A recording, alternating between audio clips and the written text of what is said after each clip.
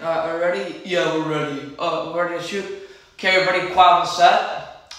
And action. Buongiorno, I'm Bruno Benarti, Lorenzo Di Medici's faithful advisor. I am Giuliano De Medici, Lorenzo's brother who actually ruled with him for some time. I am Clarence Orsini, Lorenzo's wife. His lovely wife, might I remind you. Lorenzo Di Medici, after working with him for so much years, he is truly magnificento. But truly, he is an amazing patron of arts, and I can honestly not thank him enough for what he has done for the city of Florence. He is the most lovely creature in all of the world. Lorenzo is a tyrant. He is worse than pineapple on pizza. Lorenzo Di Medici might be a tyrant, but he is sure a very wise tyrant. Hi, I am Jack Sklar of Hollywood, and this is a mockumentary on Lorenzo the Magnificent. It's so good to be back in my Medici Palace. Wait, am I on camera? Yeah. Okay, we'll get my good side, even though I don't think I got you on. So, my name is probably put over there, and I may have probably said it before, but I'm gonna say my name again.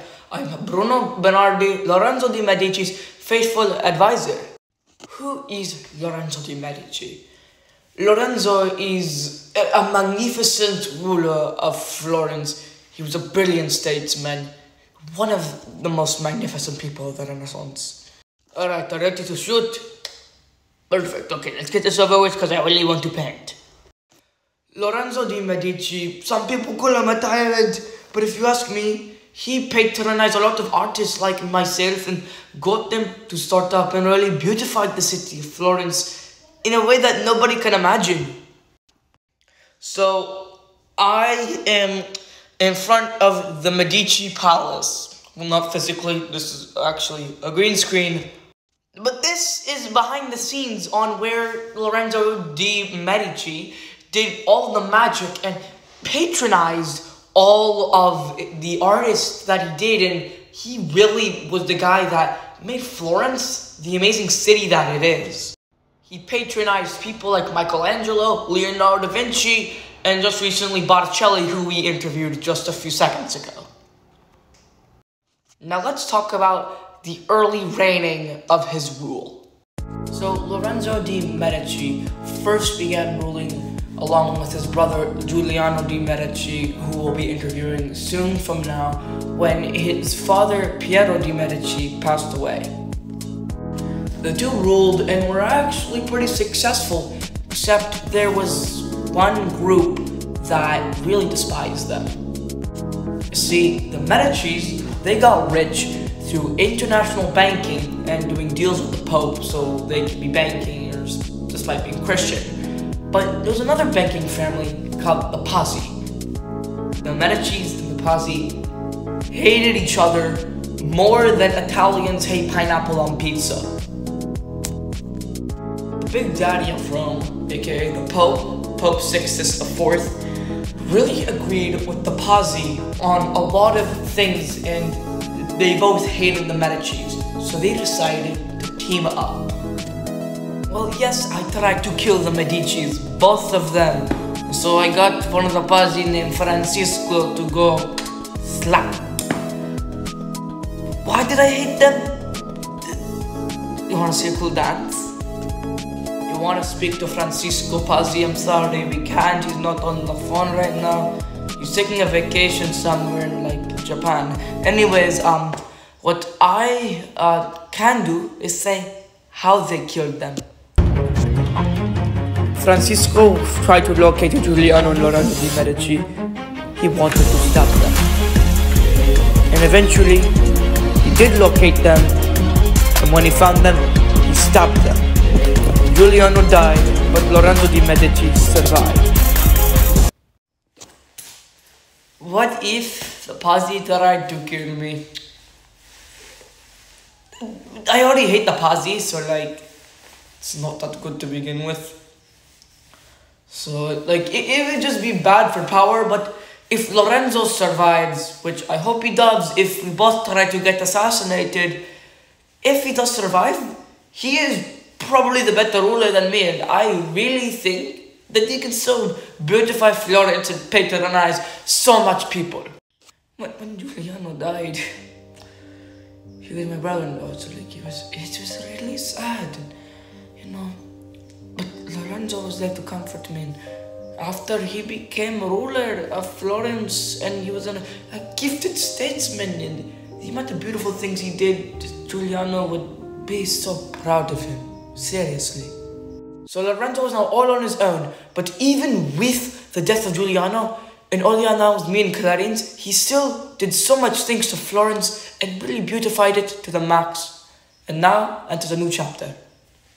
With the next chapter in Lorenzo Di Medici's life, he was all on his own, but some of the stuff he did was incredible. He turned the city of Florence into a muckville, to a beautiful city for so much people to walk through. But something else that he did was show his love for arts in a way that no other statesman of Florence can do. What Lorenzo did is that not only did he work on patronizing people like Leonardo da Vinci and Botticelli, who we'll speak to very soon, but Lorenzo Di Medici built a school and libraries all about the arts. Yes, I have to say, Lorenzo Di Medci did patronize me and did get my startup on my career in the arts. He's the reason why I have all of this stuff behind me right now. It's pretty cool, I'm not going to lie. He is a true Renaissance person because of what he did. He said to all of these brand new artists, listen, I am going to patronize you, sponsor you, and you're gonna make the best art Italy's ever seen. And it worked. And not only did this bring to the popularity of me, but it also brought to the popularity of people like Leonardo da Vinci. Now, I'm just finding this out now. Lorenzo built a school. He built a school? Yeah, okay, he did. That's pretty cool. Anyways, he built a school that the guy, Michelangelo, not the turtle, but the artist, went to when he was 15. And that really helped him with his works and him sculpting David and painting this roof of the chapel. It really got him kick-started.